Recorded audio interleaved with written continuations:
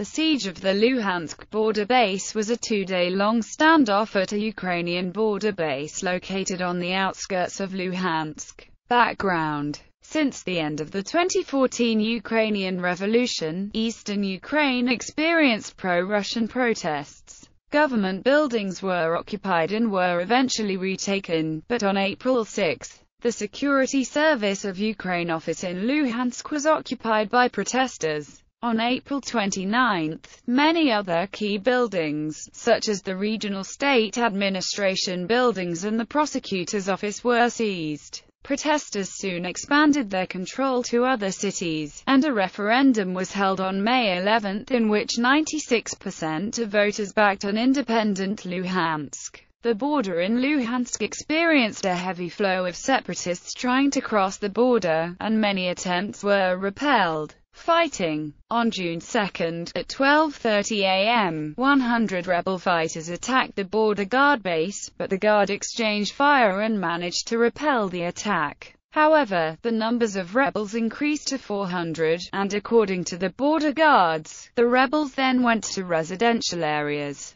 and fired from the tops of nearby apartments. Militants used automatic weapons and RPGs against the border guards. A lone plane was detached to try to support the border guards, who were battling the rebels. According to the border guards, some of the militants were foreign fighters from Russia. Ukrainian fighter jets launched air raids on separatist strongholds in Luhansk itself, to try to support the border guards. At least one airplane was seen flying ahead, and a rocket, fired by the Ukrainian Air Force, exploded at the Luhansk RSA, killing 8 to 13 civilians and injuring many others. The government of Ukraine denied that they were responsible and claimed it was caused by a misfired rebel portable surface-to-air missile. However, the next day, the OSCE published a report, based on limited observation, in which they blamed the explosion on an airstrike.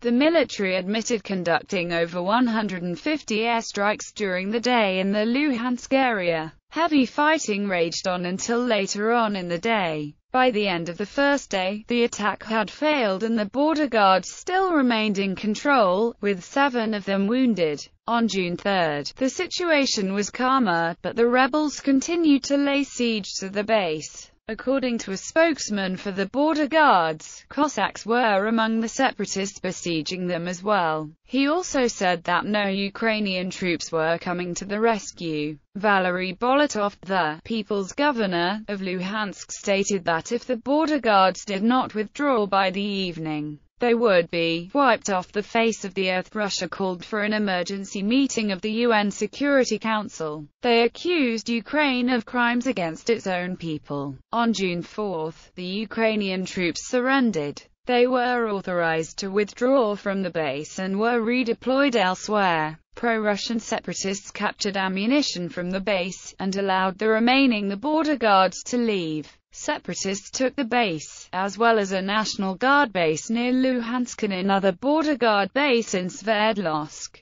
The National Guard base fell after soldiers there ran out of ammunition, while separatists seized quantities of ammunition and explosives from the Luhansk border guard post.